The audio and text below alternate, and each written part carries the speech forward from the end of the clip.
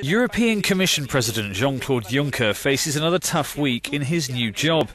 Following on from the Lux Leaks tax scandal, a group of MEPs will table a vote of confidence on Thursday. The two largest groups in the European Parliament have promised to vote it down. The former Luxembourg Prime Minister will also unveil later this week his long-awaited €300 billion investment plan.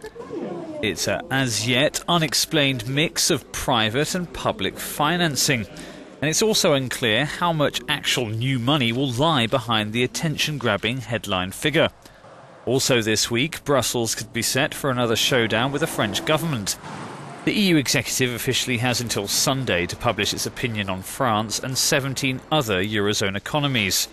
Former French Finance Minister Pierre Moscovici, seen here on the right, is now the EU Commissioner for Economic Affairs.